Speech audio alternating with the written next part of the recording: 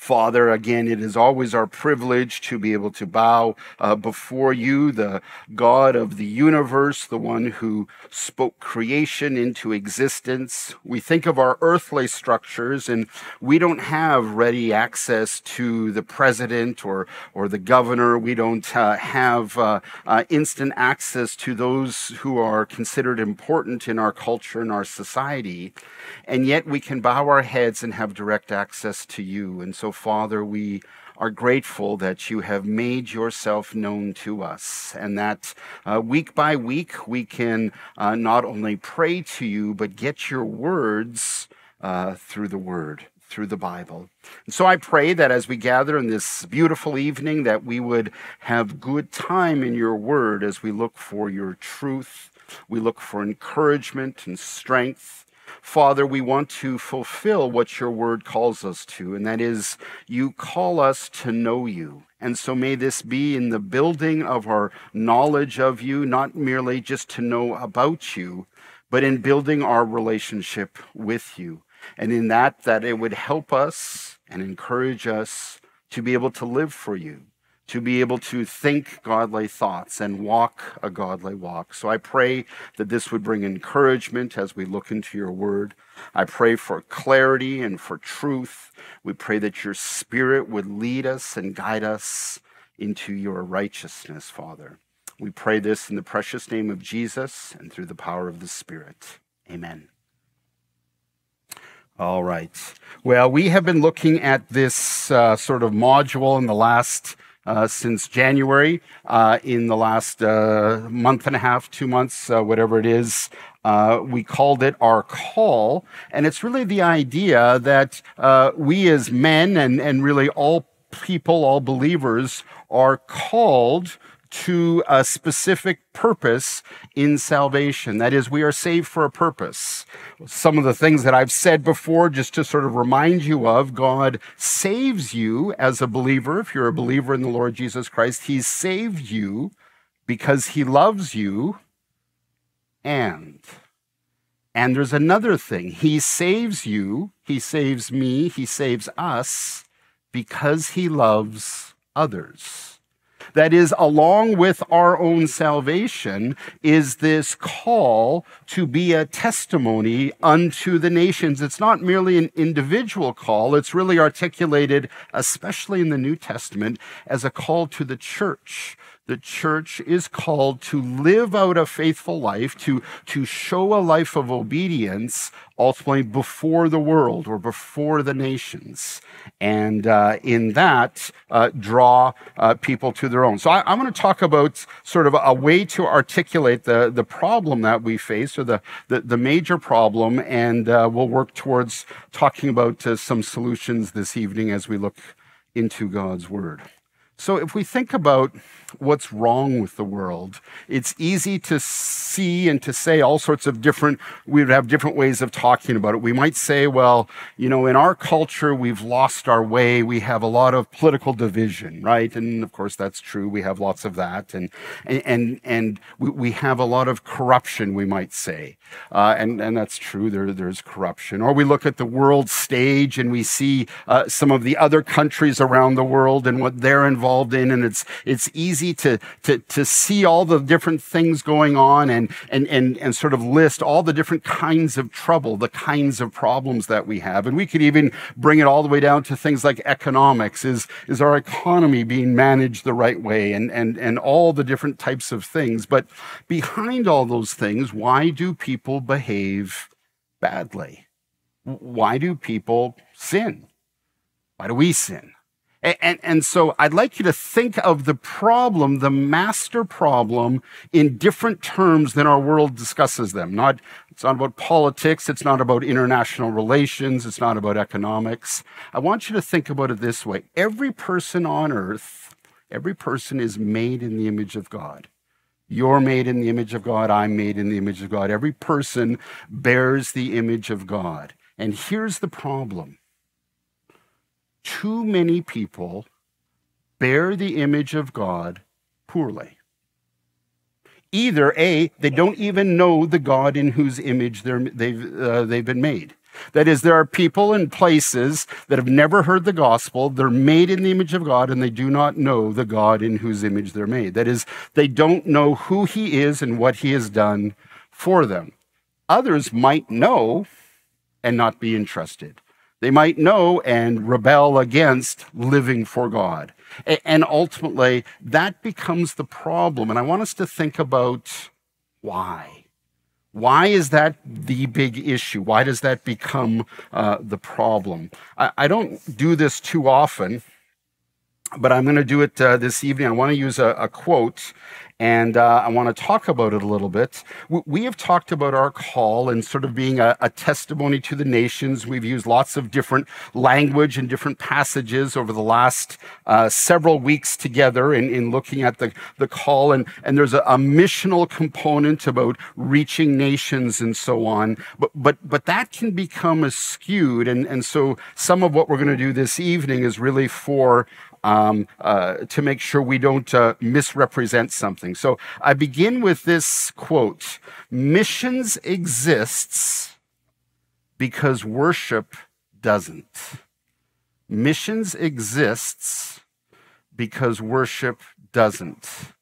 It's a quote that was written from a book from John Piper. I'll show you the source here. The book is called Let the Nations Be Glad. It was released in 1992, and it was one of the books that, if you've heard the name John Piper, he's a pastor for many years at Bethlehem Baptist Church in Minneapolis, Minnesota, and has a radio ministry and an online ministry called Desiring God, and written many books, and a conference speaker and so on.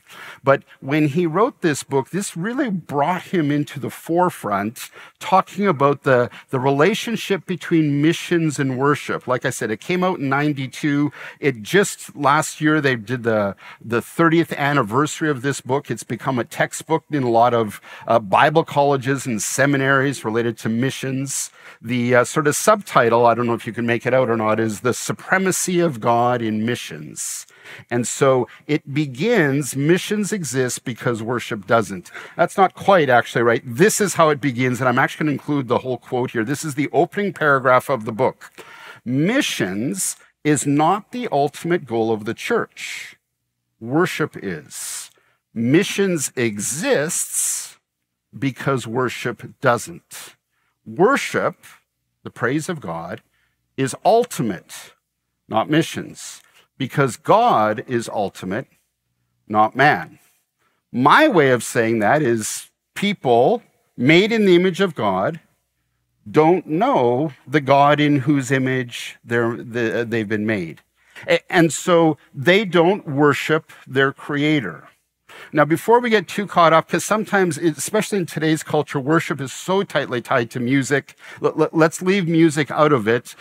Worship, probably the best synonym we can use biblically would be a word more like sacrifice, giving praise to God through the sacrificial living of our lives. So this is how the book starts. It's this idea that we are involved in telling people, or if I can say it my way, telling image bearers about the God in whose image they were made.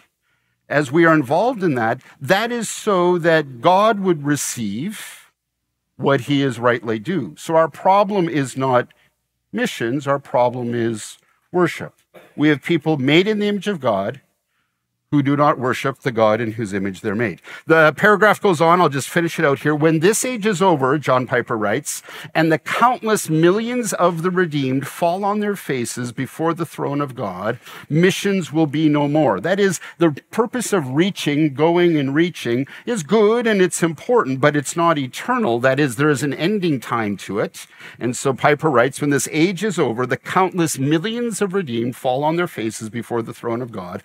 Missions will be no more. It is a temporary necessity, but worship abides forever. Worship is therefore the fuel and the goal of missions. And so I want to tie that back to what we've been talking about. We've talked about our call. And I would say sometimes we think a lot about the fact that if we are called to go, we think a lot about, maybe I'm supposed to go to another country and be in a faraway place. And there's certainly a part of that. The church is called to send the appropriate people to go to the places the Lord is leading and guiding and to reach people. But if you've been with us, primarily the way in which we bear witness is a faithful, obedient life. That is, our call is to live faithfully.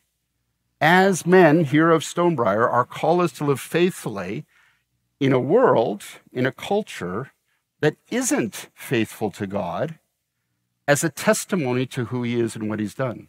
So that comes across Scripture in words like righteous living or obedience or walking in the way of the Lord or holy living. We looked at lots of different passages that talk about it lots of different ways, but that is the way of testifying or being a testimony to the nations. That is living rightly before the Lord. In other words, reflecting the Lord in our life. And so I want to think about this a little bit, this appropriate place for praise and worship and how that might be tied. This is an interesting paragraph for us to consider, but how that might be tied to the issue of our call. What is it like to be a church that is called to the work of God, called to the purposes of God, called to walk obedience in the way of the Lord, and how is that tied to worship? And so if you have your Bibles, make your way to Isaiah chapter 65. Isaiah chapter 65 is where we're going to begin this evening.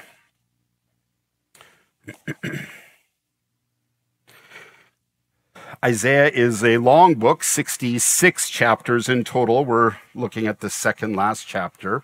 And Isaiah has an interesting arrangement, the way it's put together. And it's important to know when we turn there as to kind of what we're looking for.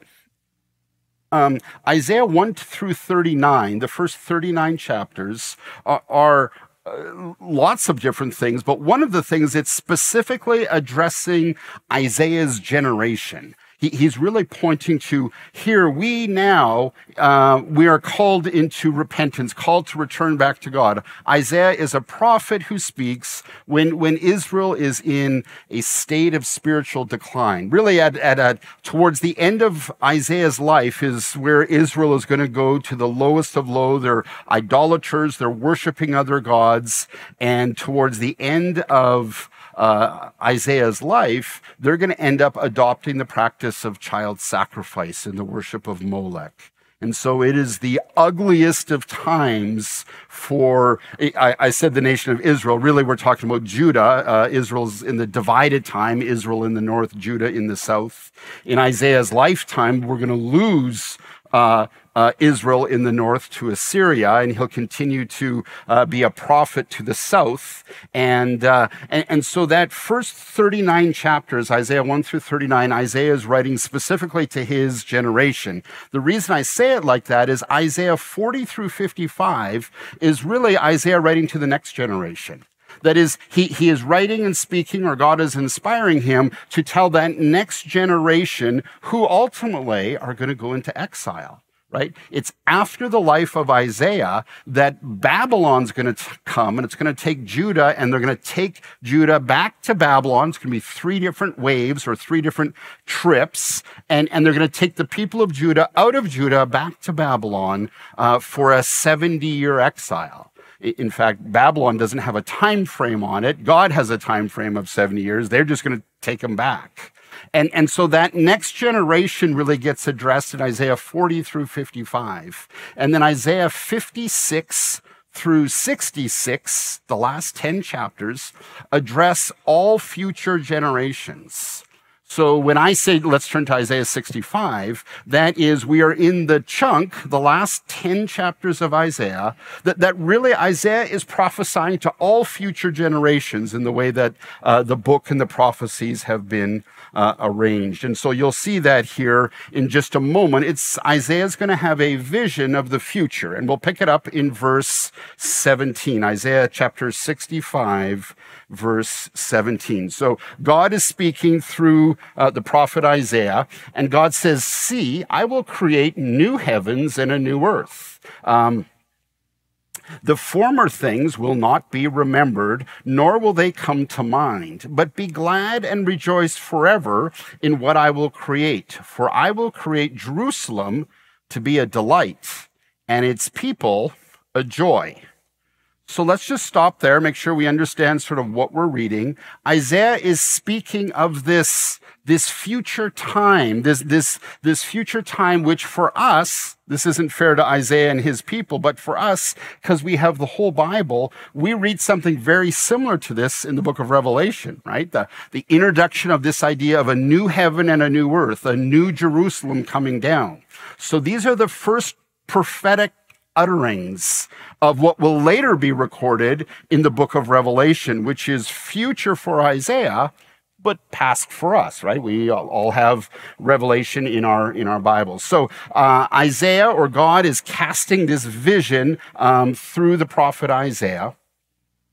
And he's talking about here this new heavens, this new earth, and be glad, rejoice forever in what I will create, for I will create Jerusalem to be a delight and its people to be a joy. So we got to kind of picture what's going on here. The nation of Judah is at the lowest of low when Isaiah is prophesying this, and he's prophesying about a new heaven and a new earth, and everything being good, and Jerusalem being a delight and the people being a joy.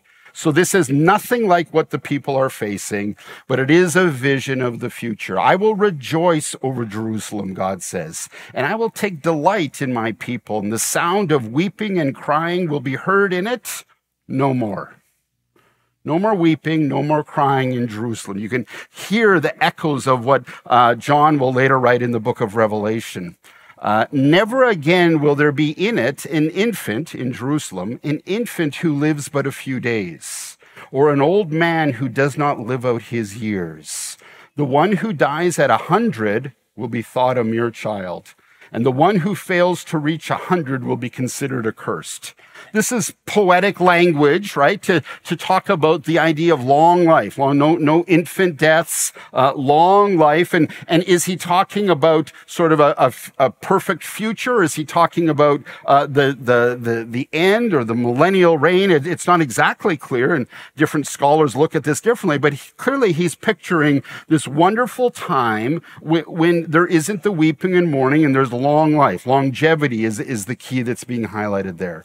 They will build houses and dwell in them, and they will plant vineyards and eat their fruit. No longer will they build houses and others live in them. That is, Jerusalem had been attacked and been, in some cases, repopulated with other people. Assyrians had come down for a period of time, and so no longer will they build houses and others live in them, or plant and others eat. For as the days of a tree, so will be the days of my people. Now, again, if you're not a good agrarian, you may not go, well, as the days of a tree, trees live a long time. That's really the idea. So a long life, trees can live, especially olive trees, which are probably the most common in Israel. They can live literally over 1,000 years, maybe even up to 2,000 years. Not exactly sure.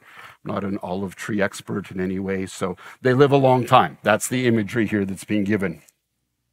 My chosen ones will long enjoy the work of their hands. They won't labor in vain, nor will they bear children doomed to misfortune. For they will be a people blessed by the Lord, and their descendants with them. Verse 24, before they call, I will answer. While they are still speaking, I will hear. And now in imagery, the wolf and the lamb will feed together, and the lion will eat straw like the ox. And the dust will be on the serpent's food. Serpent will be dead. Food gets dusty is the idea. And there will neither be harm nor, they will neither harm nor destroy on my holy mountain, says the Lord. So this is a piece of a prophetic vision of a time to come that Isaiah is giving to these people who are lost in sin and worshiping foreign gods and bowing down to idols. And the vision is this beautiful vision of long life and tranquility. Everything is just beautiful. Everything is just perfect. That's what Isaiah was prophesying. And if you've been familiar with the book of Revelation, that's what is yet to come, right? There will be a day of no more weeping and no more sorrow, no more pain, no more suffering, and ultimately no more death. We will spend all eternity as believers in the very presence of the Lord. And I don't want to harp on this too long, but I do want to always encourage people when we talk about eternity, we always want to say when we talk about eternity, with the Lord. That is, that's the good part, okay? Imagine, just to put it in perspective, imagine you live for all eternity exactly like the last 7 days have gone for you, okay? I have no idea what you've been through in the last 7 days. Maybe they've been a great 7 days, but imagine that's all that life was, and forever you would live just like you have in the last 7 days. The eternity that's being promised is in the presence of the Lord. It will be better than your last 7 days, or however your week and month and year is going. And so this is the vision of God. And I want to sort of recast that. This is one way of talking about the vision of God or the purpose of God. This is where God wants people to end up, right? This is God's purpose or even God's mission. This is what he wants. He wants us to be in this situation. Isn't this attractive, right? We read this and we're like, oh, that's what I would like. I'd love this type of living, the way God is describing it here. And obviously there aren't a lot of details, but just what we see is that God is taking care of his people. It really is meant to be this vision of beauty. It's really what God wants. Now, I want to compare this Old Testament prophecy with New Testament teaching from Paul. Just a couple of verses I'm going to use on the screen there. Hopefully you can see the screen okay. Can you see this okay, Romans 1:5? Is that okay? Yeah, good.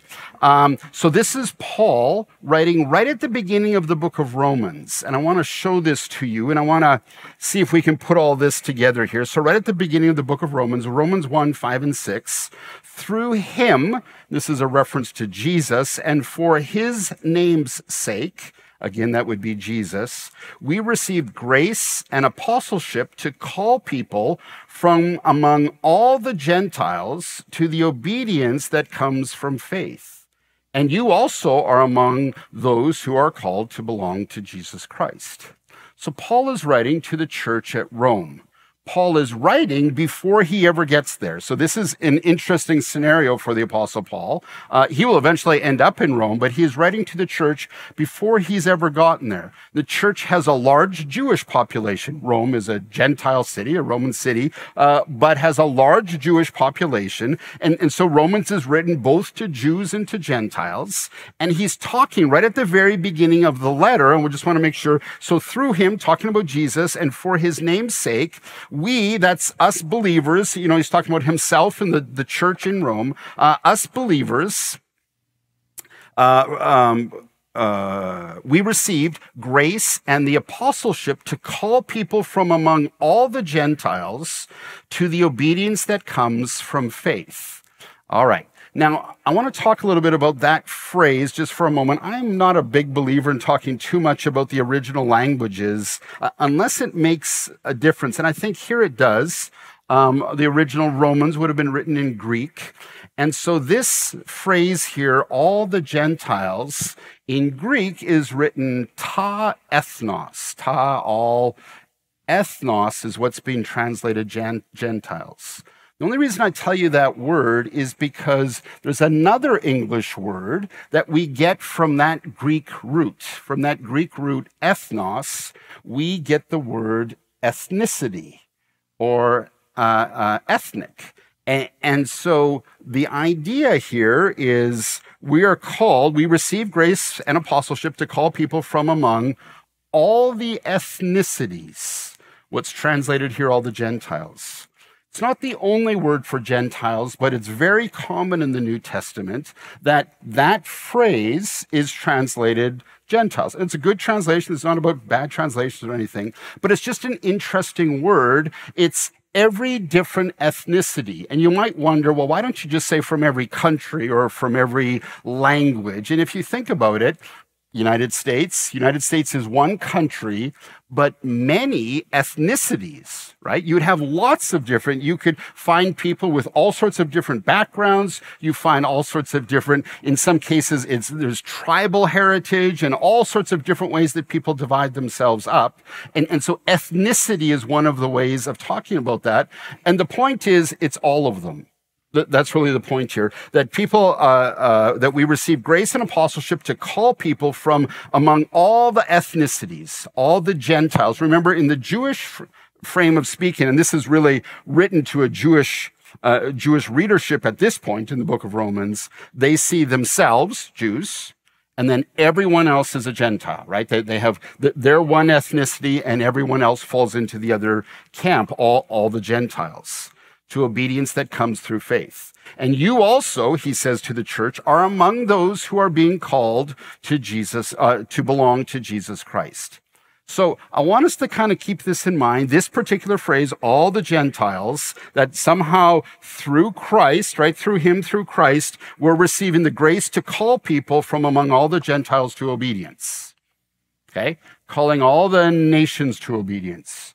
Calling all the ethnicities to obedience, calling all the Gentiles to obedience. Just kind of keep that in mind. Now I want to show you the end of Romans 16, where Paul then brings this back together. So now we're right at the very beginning of Romans, right at the very end, because he pushes this together in a way I want to show this to you. So now we're in Romans 16. It's the last chapter, right near the end, and this is a doxology. This is written as a sort of a poetic poem of praise to God, and it reads as follows.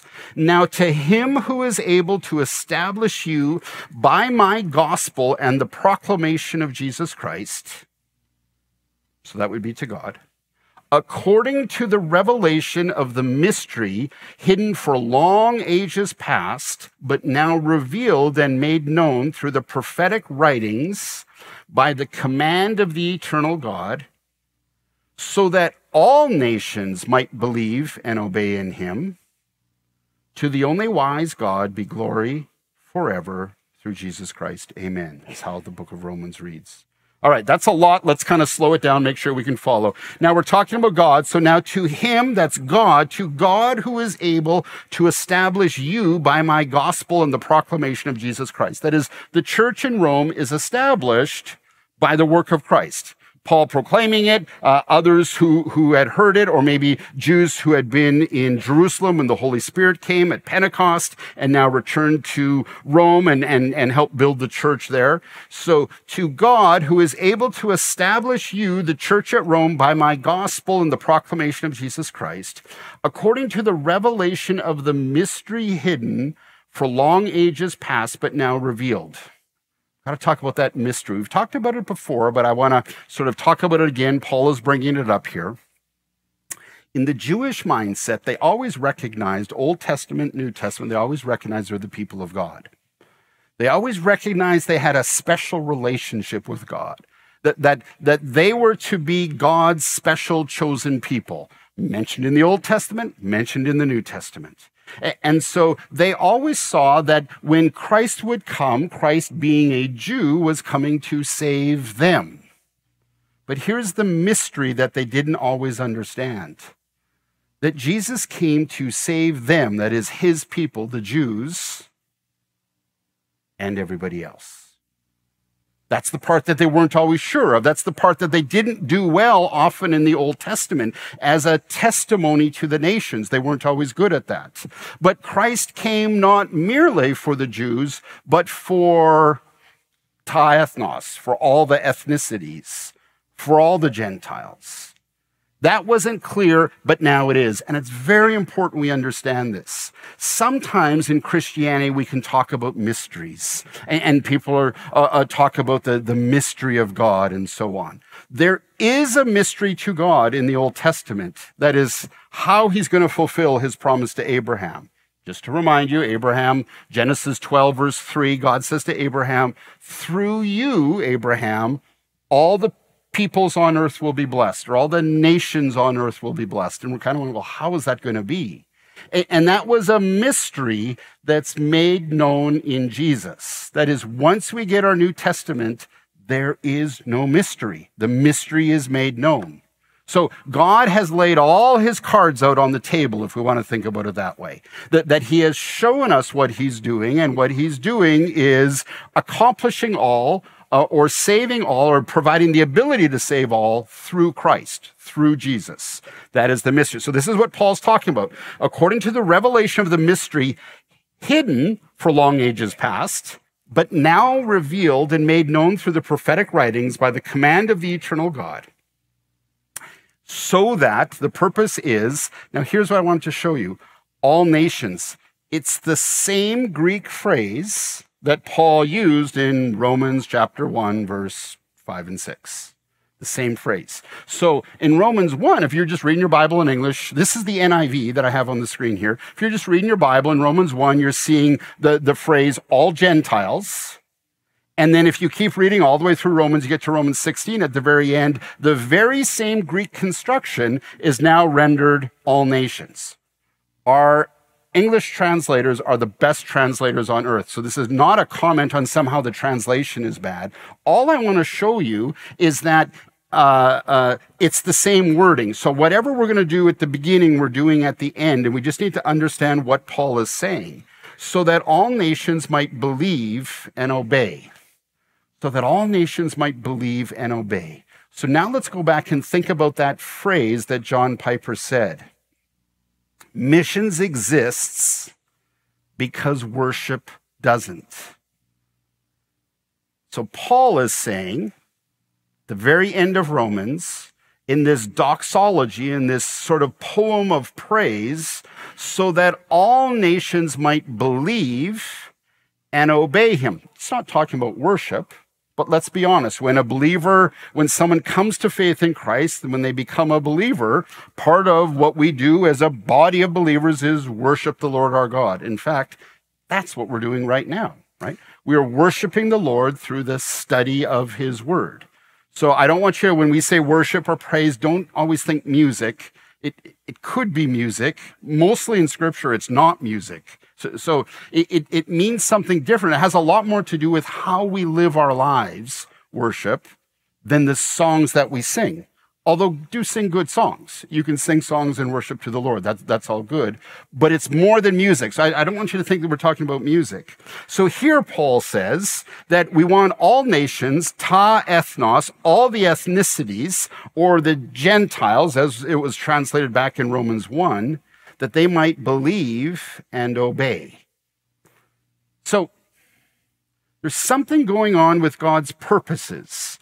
God wants to create this unbelievable Jerusalem, or New Jerusalem.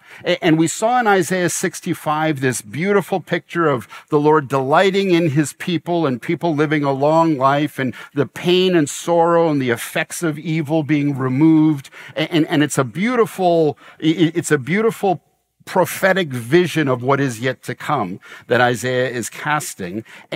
And yet now we get to the nitty-gritty here as we're looking in Paul in the book of Romans here. And we've got this call for all nations, for all people, in this case, that all might believe and obey. That's really what Paul is praying for here and almost singing about at the very end of the book of Romans here. So that all nations would believe and all nations would obey. That's God's vision. So God's vision is this peace and tranquility that he's going to create, this love that he's going to pour out, all sort of funneled in this vision of a new Jerusalem for all nations. That's really the idea. It's for all nations, for all people. To be really, really technical, for all ethnicities. That's really the word that's being used there. And so I want to show you sort of why. Why does that happen? How does that sort of fit together? So if you have your Bibles, we were in Isaiah. We just did a couple of passages. Make your way to Romans. We're going to go to Romans 15. Romans 15. Now I'm going to ask, what is the mission of God's people? God wants to create this perfect place that's being prophetically described in Isaiah 65 and the end of Revelation and in other places in Scripture. We're just using Isaiah 65 as an example. Paul is talking about the fact that it has to involve all the nations. From the beginning of Romans to the end of Romans, Paul is talking to a church that's a blend of Jew and Gentile, and ultimately the plan is to reach all nations. And now I want to try and put all these things together. So Romans chapter 15, you'll see how we'll start to put all of this together. Again, I'm trying to flush out a theme here that exists. Romans chapter 15, and we're going to begin in verse 8. Romans chapter 15, beginning in verse 8. Paul writes here, "For I tell you that Christ has become a servant of the Jews on behalf of God's truth, so that the promises made to the patriarchs might be confirmed, and moreover, that the Gentiles might glorify God for his mercy." All right, let's stop there and see if we can figure this out. So I know I'm picking up mid-sentence here, but I just want to kind of focus on this particular section. Paul writes, "I tell you that Christ has become a servant of the Jews." So we're talking about the Jews right now, a servant of the Jews on behalf of God's truth, so that the promises made to the patriarchs, okay, patriarchs, that's the founding fathers of Israel. So when the Bible talks about patriarchs, it's always going back to Abraham. And because God makes a promise to Abraham and renews it with his son Isaac, then we've put Isaac in there. And then because then he renews it with his grandson Jacob, we put Jacob in there. Jacob is going to get renamed Israel. So sometimes we say the patriarchs are Abraham, Isaac, and Jacob. And sometimes we say they're Abraham, Isaac, and Israel. And by Israel, we mean Jacob. By Jacob, we mean Israel. You with that? So whichever way you say it, it's Abraham, Isaac, and Jacob, or Abraham, Isaac, and Israel. And often we include Jacob or Israel's offspring, which, if you'll remember, he ends up having 12 sons. And so that would include people like Joseph and Benjamin and Gad and Asher and Issachar and Dan and all the others, right? And so those are the founding fathers. And whether you include Jacob's children or not, it isn't that important. In some cases in the Bible, they're clearly included. In some cases, they're not. It doesn't really matter. But now let's go back to what Paul said. So that the promises made to Abraham, Isaac, and Jacob, and really the promises made to Abraham and renewed with Isaac and Jacob. So I'm just going to say the promise made to Abraham might be confirmed, and moreover, that the Gentiles, or all the various ethnicities, right? That's really the root of that word there, ethnos. It's the same word that we talked about in Romans 1 and Romans 16. So that all the ethnos, the Gentiles, the nations might glorify God for his mercy. Okay? So now we're right back at that same thing that was being made by that statement that missions exist because worship doesn't. All people should be worshiping the God who created them. All people should be worshiping Jesus as their Savior who saves them. Not all people are, right? And so this becomes the pole, and this is what now Paul is talking about. God promised Abraham, Genesis 12, verse 1 through 3, this Abrahamic promise, this Abrahamic covenant, as it's known, that through you, Abraham, all the nations of the world would be blessed. Okay? So the plan is global. The plan is international. The plan is multinational. Everyone's going to be blessed through Abraham in some way. Obviously, Jesus is a descendant of Abraham, and that's how he's introduced, even in Matthew chapter 1 in the genealogy. Jesus is a descendant of Abraham that is ultimately to be the Savior of all people, right? He's the Lamb that takes away the sins of the world. He's the once for all. He's the center. So this is sort of how it's being put together. I tell you that Christ has become a servant of the Jews on behalf of God's truth, so that the promises made, and allow me to sort of interject this, the promises made to Abraham in the Abrahamic covenant, that the promise that through you, Abraham, all the nations of the world would be blessed, that promise might be confirmed, and moreover, that the Gentiles, that is, that the nations might glorify God for his mercy. It's the idea of when people come to find salvation, they give glory to the one who saves them. which ultimately is Jesus. So this is about Gentiles glorifying God. And now he grabs, and it's interesting how Paul does this, he's going to grab 4 different Old Testament references and put them all together because they're all kind of saying the same thing. He's going to grab 2 Samuel 22. He's going to grab Psalm 17. He's going to grab Isaiah here, and let's just show you how he does it here. So here's what he says. As it is written, now he's going to quote the Old Testament, "Therefore I will praise you among the Gentiles," or among the nations. "I will sing praises of your name." Grabbing that from 2 Samuel 22. Again it says, "Rejoice, you Gentiles," or "Rejoice, nations," with his people, with God's people.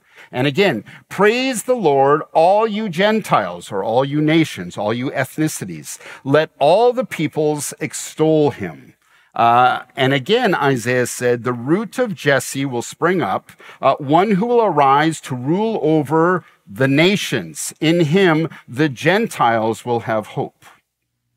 So Paul gives these 4 Old Testament quotations, which basically all say the same thing.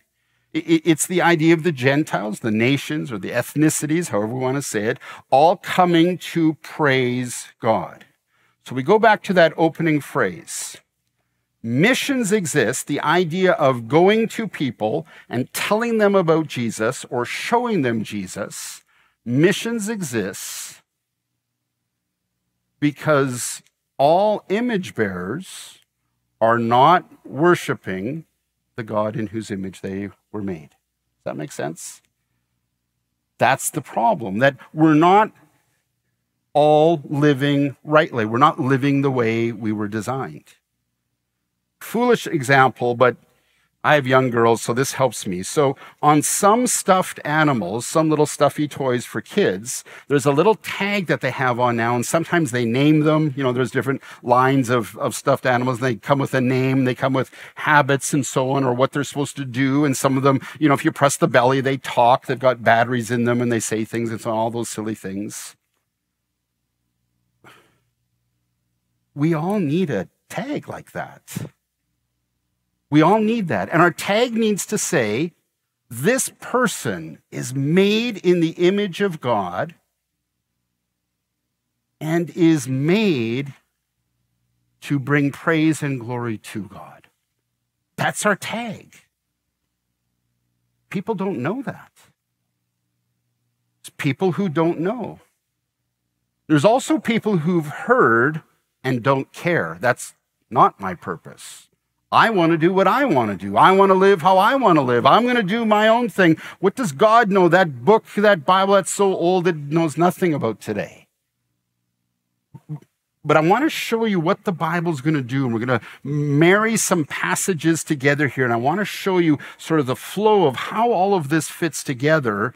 And it's kind of neat to understand what God wants to do and what he's called the church to do. And what we ought to do turns out to be what's best for us. It turns out that that will be the abundant life. And I want to show you how that all fits together. Let's keep going with Paul here. We're in Romans 15. Pick it up in verse 13. We're going to go all the way to verse 20. "May the God of hope fill you," he's now back talking to the church in Rome, or writing to the church in Rome, "with all joy and peace as you trust in him." What does God want for you? Joy, peace. I don't know what your plans are for tomorrow and the next day, but I can tell you what God would want to have you have. Joy, peace. We have those things. And let's be honest, often we lose those things, right? We can be believers in Jesus and not have a lot of peace. I mean, it isn't hard for us to get information, and we can go and find out what's going on and what people are saying. There's a coming election, and these things are going on, and apparently this group is doing that, and their plan is to go over here. And we learn it's easy to lose peace in our world. Lots of information available, and lots of it tells bad stories, tells the stories of what bad people are doing, sinful people. "May the God of hope," Paul writes to the church at Rome, "fill you with all joy and peace as you trust in him, so that you might overflow with hope by the power of the Holy Spirit. I myself am convinced, my brothers and sisters, that you yourselves are full of goodness, filled with knowledge and competent to instruct one another. Yet I have written to you quite boldly on some points to remind you of them again, because of the grace God gave me, to be a minister of Christ Jesus to the Gentiles. Or, I hope you're hearing this, the way it's written, to the Gentiles, to the nations, to all people. He gave me the priestly duty of proclaiming the gospel of God, so that the Gentiles or the nations or all ethnicities might become an offering acceptable to God, sanctified by the Holy Spirit. Therefore, I glory in Christ Jesus in my service to God. I will not venture to speak of anything except what Christ has accomplished through me in leading the Gentiles to obey God by what I have said and done. By the power of signs and wonders and through the power of the Spirit of God, so from Jerusalem all the way around to, I can't remember how they say that, Illyricum? Illyricum, there it is. I couldn't remember how it was said. I have fully proclaimed the gospel of God. It has always been my ambition to preach the gospel where Christ was not known, so that I would not be building on someone else's foundation. And obviously, Paul goes on. So he's sharing a little bit about this call for the nations, so that God would be worthy, or that God would receive the worship for which he is worthy. We need to explore that a little bit more. Turn back just a page. We did this a few weeks ago, but I just want to remind you of Romans 10, and another sort of run on Paul seeing this message go to the nations. Here, just back to Romans chapter 10 here, beginning in verse 14.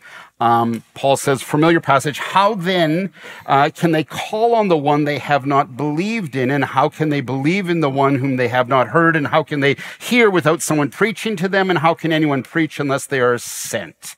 And if you remember, we talked about the God who sends, that he ultimately sends, and we talked about Old Testament people who were involved in salvation in a small sense, and then ultimately sends Jesus as our Savior in a much bigger or much broader sense, and then goes on to send the church for its purposes in the exact same thing, to go and bring the good news. Not that everyone has to travel to a faraway place, but to be the testimony amongst the nations. And that's where the church finds itself, right? We find ourselves here in Frisco. The church in the next state over finds itself in that location. There are churches all over the world, and we are to be the example in that place. That's the idea, that we go. And of course, the text ends, as it is written, how beautiful are the feet of those who bring good news, a quote all the way back from Isaiah 52. All right. So let's, I think Revelation here, Revelation 5. This is a nice way that I want to summarize what Paul was saying. This was written by John. Revelation 5. Then I heard every creature in heaven and on earth and under the earth and on the sea and all that is in them singing, to him who sits on the throne and to the Lamb be praise and honor and glory and power forever and ever. That is, it is a picture of one day, every creature in heaven and on earth, and under the earth, and on the sea. I think that includes everyone, right? It's John's way of talking about all people singing, to him who sits on the throne and to the Lamb be praise and honor and glory and power forever and ever. It is the idea of when people are reached, then people praise. There's a tie there. There's a tie there. All right. So I want to ask the question, what are we created for? What are we created for? It's a question we've asked in the past. We've looked at some different answers. I think it's always important that we think about this as we want to live godly lives. So what is our purpose? What are we created for? So I'm going to use several passages here, and we're going to just sort of look at them carefully. So Isaiah 43. Again, we've already talked about Isaiah. Isaiah is prophesying here, speaking the word of the Lord. I will say to the north, give them up, and to the south, do not hold them back. Bring my sons from afar and my daughters from the end of the earth. Everyone who is called by my name, whom I created for my glory, whom I'm formed and made, and then it goes on to the next portion. But I want to just highlight that one part there, whom I created for my glory. So this part's easy. You were created for God's glory, right? It says it right there. That's easy. What does that mean? I mean, it's a beautiful phrase. You're created for the glory of God. So we think of language like the Apostle Paul talks about how he is enslaved to Christ, right? As someone who literally works for Christ, we were created for God's glory.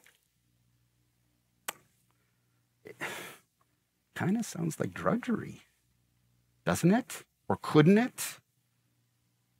It's like telling me that broccoli's good for me. I'm not sure I want to be good if broccoli's good for me. Not a broccoli guy. Let it grow. I just, let us keep it in the garden. Let it do its thing. It looks pretty. I'm sure it does.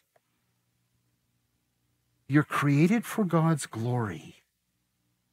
I can't do anything I want because I was, this plaything for God.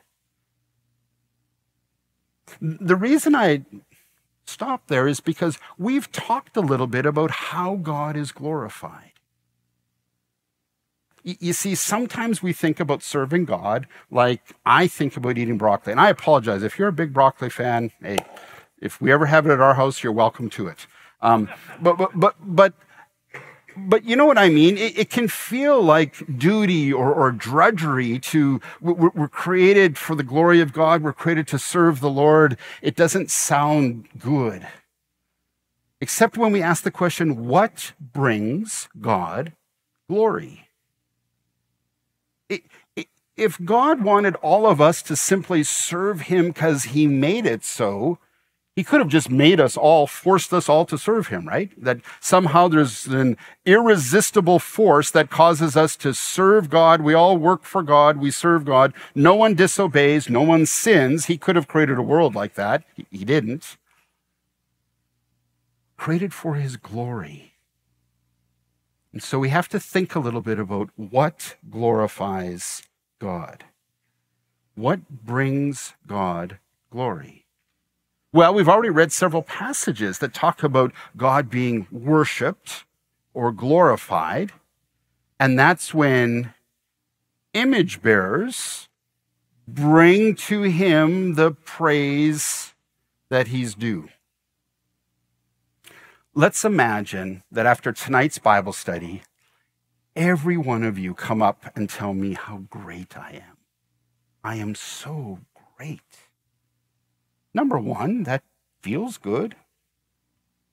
And number two, it's a lie, right? It feels good to get praise, but I'm not great. If only my wife was here, right? And she'd set you all straight in a minute. But I'm not worth praising. Does that make sense? That there's a worthiness for bringing praise, and it feels good to be praised by others. You do well in your work or you have success in various areas. It always feels good to receive the praise of people. But there's always a sense if you receive people's praise that not really that good, or others could have done it better, or whatever it might be. God, on the other hand, is worth praising. He has the worth that you and I don't have. In one sense, you and I aren't worth praising as somehow you are amazing beyond every other person, or I am amazing. We're not. We're sinful. But God is without sin, and God sends his son, and his son takes our sin upon himself and pays for it with death on a cross and conquers that death and resurrected victory and clothes us with his righteousness so that we can come before God completely righteous, not that we're righteous, but we're wearing Christ's righteousness as he's taking off our sinfulness and has paid for that on the cross. And so He's worthy of praise. And praise is really good when someone is worthy of it. As you know, I grew up in Canada.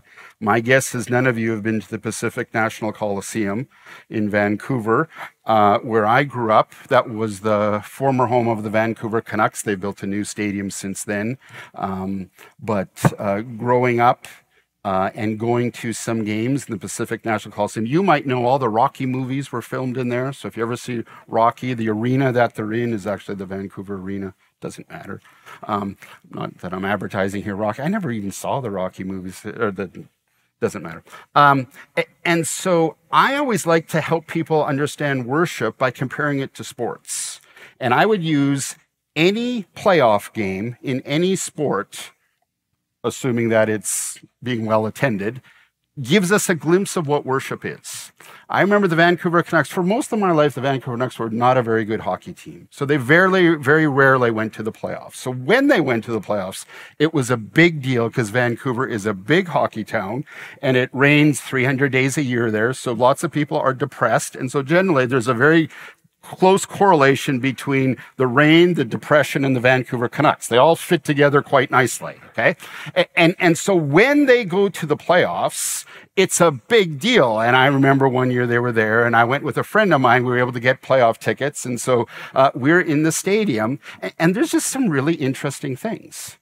We could yell as loud as we possibly could yell, and we tried this. I yelled in my friend's ear 2 inches away, and he couldn't hear what I said. It was so loud in there. And I'm not exactly sure. I'm not a structural engineer, and so I don't know exactly how it was built. But the whole building vibrates, and everyone is clapping and cheering and stomping, and it's worship. It was totally out of control. The only thing was the Vancouver Canucks. Any call for the Vancouver Canucks was clearly the right call.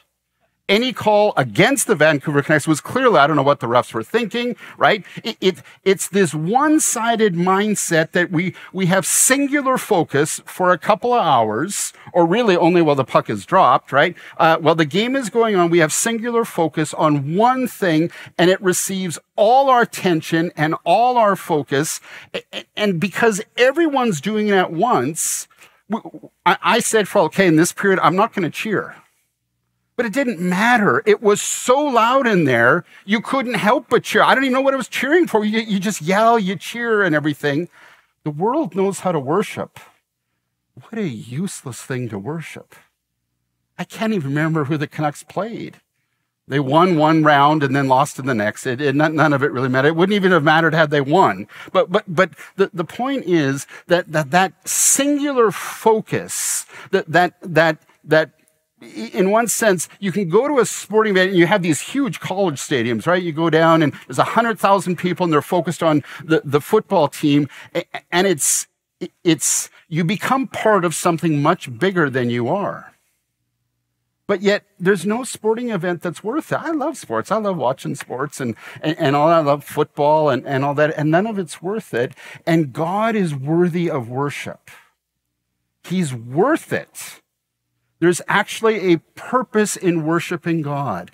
And it isn't merely that he does create us for his glory, but the way we were created, if you would read the little tag that you came with, remember, you're made in God's image, and you're made to give him glory. That's what you're made for. That's when you're most fulfilled. I don't know how that could be. I don't even like music. It's not about music. It's not about singing. Maybe you're an outdoor person. You've been able to go somewhere. I had the privilege. I was teaching in Africa. 2007, I was actually in the Sudan. This is before Sudan broke into Sudan and South Sudan. They're two separate countries now. I was in what is now South Sudan.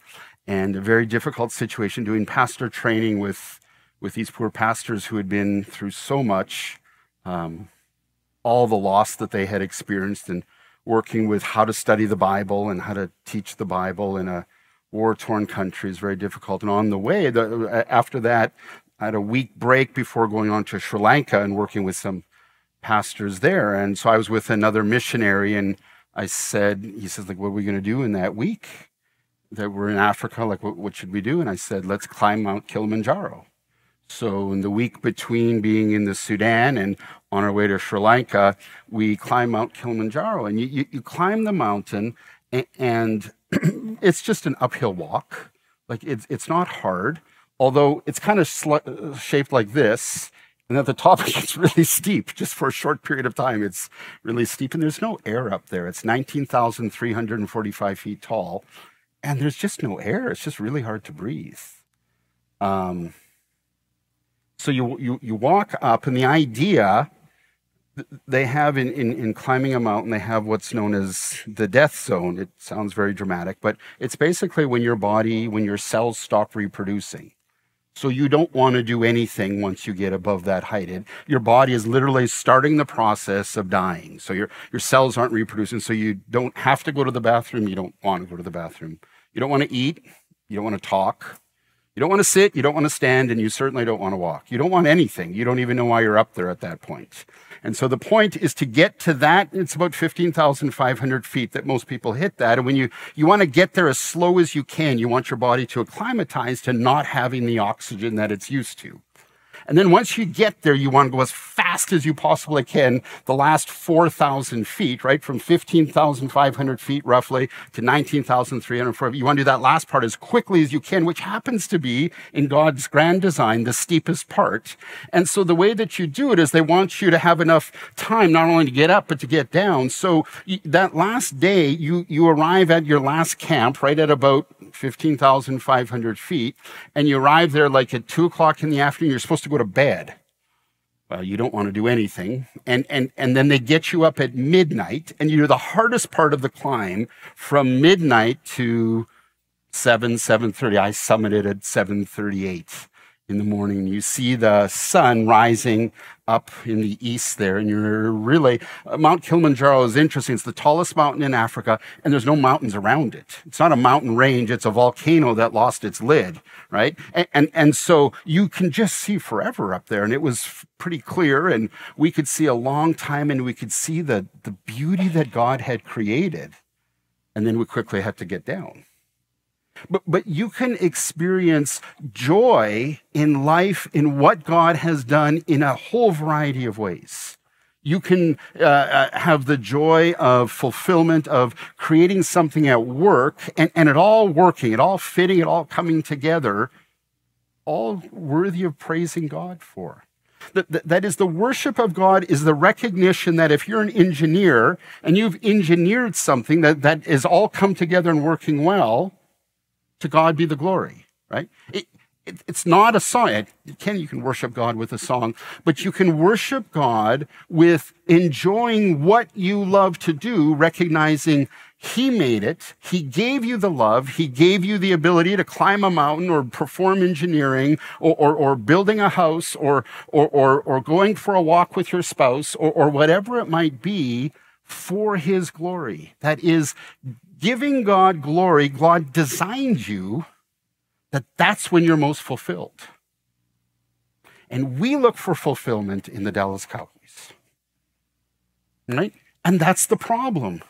God has a better idea of fulfillment for you than you have for yourself. Your vision of yourself, if you could get everything you wanted, the problem is you don't want enough. I'd love to go to a Cowboys game. Better? Love to have season's tickets. Even better? With a parking pass. Right? Because a parking pass would already make it too expensive. But nonetheless, right? And so going to the Cowboys and having the tickets and having the... Really? That's where we're going to find fulfillment? Disney World? New boat, a fast car, whatever it might be. We look for fulfillment, and the tag that God built us for is, you will be most fulfilled when you worship something of worth. It's not the Cowboys. It's not each other. It's not our accomplishments. It's not our resumes. It's the one who created all things and who's redeeming all things. And so that's how it's designed. And so I want to show you here, that's Isaiah, just further down, Isaiah 43, a little bit further down. The wild animals honor me, the jackals and owls, because I provide water in the desert and streams in the wasteland to give drink to my people, my chosen, the people I formed for myself, that they might proclaim my praise. God wants you to praise him because that is what will be most fulfilling for you. Now I want you to go back to this problem. We've got people made in the image of God who are running around and they don't know the God in whose image they're made. And so this purpose of this church, the call of the church to be a testimony to the nations, in some cases to send people, in some cases to go, but to live obedient lives and to live holy lives before the world, that the world might be attracted to God. Why? So that they can be saved. Why? So God can be glorified. Why? Because he wants us to be fulfilled. Maximum fulfillment. Cowboys? Maximum fulfillment, right? We don't get fulfilled in the things of the world. It's only ultimate things that bring fulfillment. And so that's the idea behind this. I form people, the people I form for myself, that they might proclaim my praise. We're designed to praise him because it brings us the most fulfillment. Or, if you want to use the language from John, it brings us abundant life. Jeremiah 13:4, as a belt is bound around a man's waist, so I bind the whole house of Israel and the whole house of Judah. Jeremiah is prophesying the divided kingdom, right? Israel in the north, Judah in the south. To me, declares the Lord, to be my people for my renown and my praise and my honor, but they haven't listened. And Jeremiah goes on. So the Old Testament prophets are talking about why we are created for the glory of God, for his praise, for his honor, for his renown, as it said here in Jeremiah. That's why we are created and what we are created for. And now I want to look at New Testament again. We want to drill in on how does this play itself out in the church. Ephesians chapter 1. We've talked about Ephesians before. Ephesians is really the letter written to the church about the church. It's written to the church at Ephesus that Paul planted. He's writing about 10 years after he planted it. We're going to tackle, in the original, this was one sentence. This is one huge theologically rich sentence. And all I really want you to notice, because we could spend a lot of time, it's beautiful poetry. If you can just imagine, this is poetry. This is legalese poetry written by a lawyer, okay? So this is the fine print set to rhythm and rhyme in Greek. It's all one sentence that Paul wrote. And what I want you to look for is what's repeated.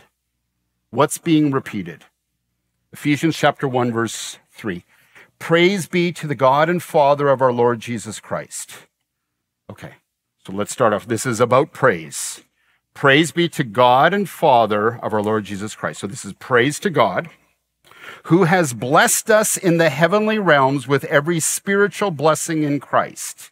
So the heavenly realms is going to ultimately refer to eternity in his presence, that we're granted this eternal life through Jesus or because of Jesus, is what's being expressed. For he chose us, God chose us in him, in Christ, before the creation of the world. God always knew. Before the creation of the world, God always knew.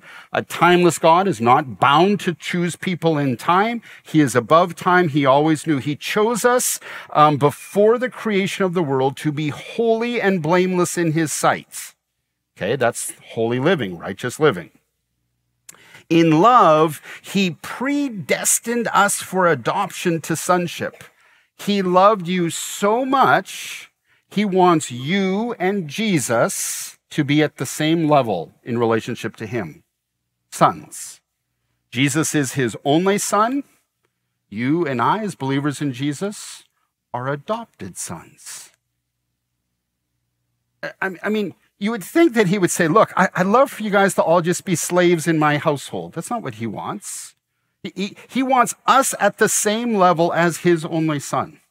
Us at the level of Jesus, adopted. That's what's being, he predestined us for adoption to sonship through Jesus Christ in accordance with his pleasure and will, to the praise of his glorious grace, which he has freely given us in the one he loves. All this is one sentence in Greek, and it goes on from verse 3 to verse 14 is all one sentence. Thank goodness in English they broke it up for us. In him, verse 7, we have redemption through the blood, and forgiveness of sins. This is in Jesus, in accordance with the riches of God's grace that he lavished on us. So what are the riches? That we can be forgiven, that we have grace. With all wisdom and understanding, he made known to us the mystery of his will according to his good pleasure. You see, Paul's talking about this again. Remember, he talked about it in Romans. He's talking about it again, the mystery of God's will, that somehow Jew and Gentile would both be saved through Christ. That was a mystery in the Old Testament, and now it's being revealed. He had made known to us the mystery of his will according to his good pleasure, which he purposed in Christ, to be put into effect when the times reach their fulfillment, at the appropriate time, when Jesus would come to bring unity to all things in heaven and on earth under Christ. So this was all part of God's plan that was revealed step by step, piece by piece. We call that progressive revelation, from the Old Testament to the New. In him we were also chosen, having been predestined according to the plan of him who works out everything in conformity with the purposes of his will, in order that we who were the first to put our hope in Christ might be for the praise of his glory. And you also were included in Christ when you heard the message of truth, the gospel of your salvation, when you believed and when you were marked in him with a seal, the promised Holy Spirit, who is a deposit guaranteeing our inheritance until the redemption of those who are God's possession, to the praise of his glory. That's a lot. And all of salvation is articulated in this beautiful poem ultimately that the Apostle Paul wrote. But 3 times he says something. He first says in verse 6, to the praise of his glorious grace. And then he says again, to the praise of his glory in verse 12. And then again in verse 14, to the praise of his glory. So what he's talking about is salvation, Jews and Gentiles, through Christ, and all the beauty and the majesty that make that up, brings praise to his glory. God is glorified in that because people praise. So when we talk about wanting to, as a church, we are called to this mission to testify to the nations in the way that we live. That is, if we just want to speak directly to us here, how is Frisco reached for Christ? Well, because we're here in Frisco, or wherever you might live if you don't live in Frisco, we're here, we are to be the testimony that someone who doesn't know God, who doesn't read the Bible, who doesn't go to church, who doesn't love the Lord, looks at our lives, not only our lives individually, you as a neighbor or me as a neighbor, but us as a body of believers, at the way we function as a body, as a testimony of, I'd like to be part of that.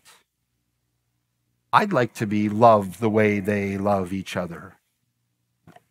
That idea. That's how the nations are reached. That's how people are reached. A church of believers is a witness to those around them. And even can send people far away to faraway places. That's good too, and that's part of it. But ultimately, the goal isn't for everyone to be far away. Imagine if everyone went to missions. Well, now we have an unreached Frisco, right? If we all were somewhere else, serving somewhere else. And so that it's not about going somewhere else. It's about this obedient living, about this this which brings praise to his glorious grace. 1 Peter. But you are a chosen people. We've looked at that before, a royal priesthood, a holy nation, God's special possession, that you might declare the praises of him who called you out of the darkness into his wonderful light. Let's stop there. We've talked in the past about being a chosen people, a royal priesthood, a holy nation, because it's really Peter sort of hijacking an Old Testament thought for Israel and saying, yes, but this applies to the church as well. We've talked a lot about being a priest and what that means, God's special possession. I want to pick up sort of the tail end of that verse, that you might declare the praises of him who called you out of darkness into his wonderful light. So that imagery, you called out of darkness into a wonderful light, can we just call that salvation? Right? We're being saved from darkness to light. It's salvation. It's a picture of salvation, that you might declare the praises of him who called you out of darkness into his wonderful light. Once you were not a people, but now you are the people of God. Once you had not received mercy, but now you have received mercy. The passage keeps going. Dear friends, I urge you as foreigners and exiles to abstain from sinful desires which wage war against your soul. Live such good lives among the pagans that though they accuse you of doing wrong, they might see your good deeds and worship God and glorify God and praise God. That's the idea. Glorify God on the day he visits us. But that's what it means. So our lives, the way we live, it's not, we all should just live better. Right? Everyone should just do a little better. That's not what it is. That is, our life of faithfulness to God is a response to his salvation.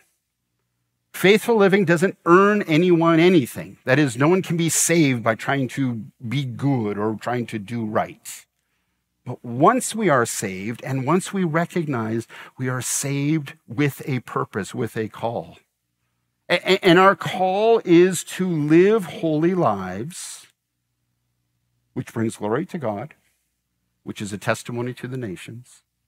The problem we have is that people aren't worshiping the temporary, not fix, but the temporary treatment of the lack of worship is missions. Temporary. Because one day Christ returns, Philippians chapter 2, and every knee bows and every tongue confesses that Jesus Christ is Lord. That is, everyone recognizes he is who he is.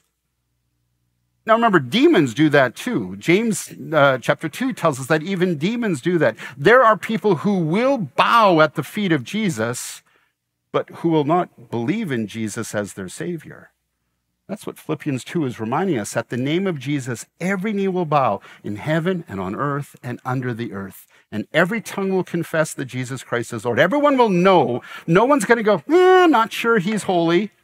I'm not sure he's God's son. No one will say that. That'll all be very evident. So they'll bow their knee, but they may not worship.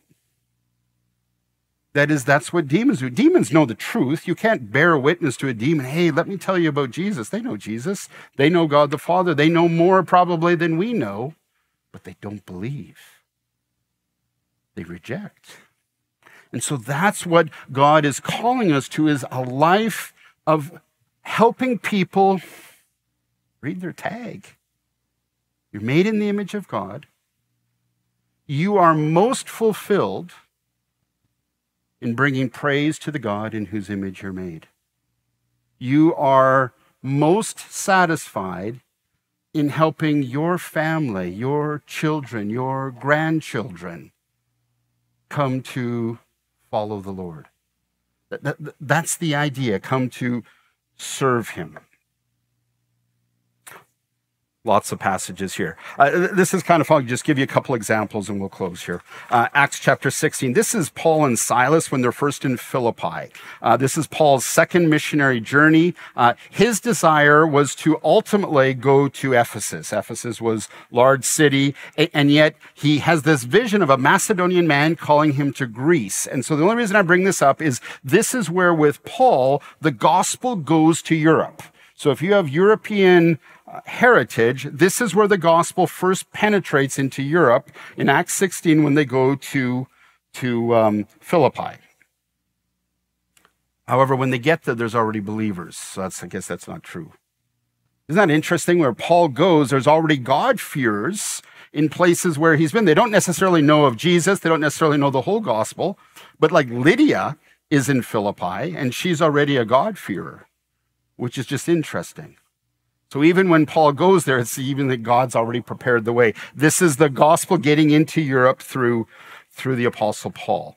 And if you remember, they're followed around by a girl who's demon-possessed and keeps calling out to them. And so Paul gets tired of the demon-possessed girl calling out to him and casts out the demon. And then her handlers, who used her to make money, she was a fortune teller and whatever, realize they've just lost their livelihood. And so they turn on Paul and Silas and get the whole crowd to turn on Paul and Silas. We pick up the story in verse 22. The crowd joined in the attack against Paul and Silas, and the magistrates ordered them to be stripped and beaten. Now, they're Roman citizens, and that's against the law. But that doesn't matter. After they were severely flogged and they were thrown in prison, and the jailer was commanded to guard them carefully. Upon receiving such orders, he put them in the inner cell, meaning there might have been outer cells, but not that one. They are going to go into the inner cell and fasten their feet in stocks. About midnight, Paul and Silas were praying and singing hymns to God, and the other prisoners were listening to them. That's going to be your time to praise, Paul? You're a Roman citizen. You are not allowed to be beaten without a trial. You were. You're not allowed to be imprisoned without a trial. You were. And so now you're going to sing praises to God. What are the praises going to do? Well, if we kept reading the story, you'll remember God's going to send an earthquake. The earthquake's going to open up the inner cell, the stocks. They're going to be free to go. They're still singing. They're not done praising the Lord, so they stay. The jailer, fearing that his prisoners have escaped, is going to take his own life. And they're like, no, we're still praising God. What is he asked to do? How can I praise God? It's an interesting picture of how it works. They were singing and praising after being completely mistreated. Number one, casting out the demon was a good thing. It set this girl free from this demonic life that she had lived. And they were praising. And that praise drew people in. We are to obey our call through praising. Again, don't just think singing. Singing's fine, singing's good. But we praise God by giving him the worth that he's due, and he is the only one who has the worth. A couple of passages. Deuteronomy chapter 4. See, I've taught you the decrees and laws as the Lord my God commanded, so that you might follow them in the land that you are entering to take possession of it. Okay, so God is giving his people commands. They're about to go under Joshua and conquer the land. And so he gives them these commands. Observe them carefully, and for this will show your wisdom and your understanding to the nations. How do you reach the nations? Observe the law. Obey me. Walk with me. Who will hear about all these decrees and say, surely this great nation is a wise and understanding people. And looking at the nation, they will look at the God of the nation. That's the idea. What other nation is so great to have their gods near them the way the Lord our God is near us whenever we pray to him? And what other nation is so great as to have such righteous decrees and laws as this body of laws I'm setting before you today? So even the laws that God gives us, he gives us because he designed us and he knows what's best. So he gives laws. Your mouth wasn't designed to lie. So when we lie, we're misusing something that God made in a way that it was never made for, and it never goes well. And it's interesting that our sin, we might sin with our mouth, but it tends to hurt in our heart, right? As we start to feel the guilt and the shame, and good way to cover that up, well, let's lie some more, right? And then we try and fix our own problem by adding more sins on top of that. And why are you under so much stress? You know, our bodies weren't designed to sin. And every time we sin, it's very hard on the body and it starts to break down. And this is what the context of the Deuteronomy passages is. God saying, I've designed this so you'll be free. Don't murder. It's not going to be good. It's not good that you'd kill someone, first of all. It's not good on the inside either, right? Don't covet. If you keep wanting what other people have, lousy life. We love to covet. As a matter of fact, coveting is like marketing 101. We want to show someone, start coveting this, right? And we don't covet. Right? And so the law was designed to set us free. Oh my goodness, we have to obey all these laws. And that's not what God was doing. He was doing it. What other nation so great as to have such righteous decrees and laws as this body of laws I'm setting before you today? The law was, of course, how to love God, how to love others. Colossians, Old Testament, New Testament. Here's Colossians. Devote yourself to prayer, being watchful and thankful, and pray for us too, Paul says, that God may open a door for our message so that we might proclaim the mysteries of Christ for which I'm in chains.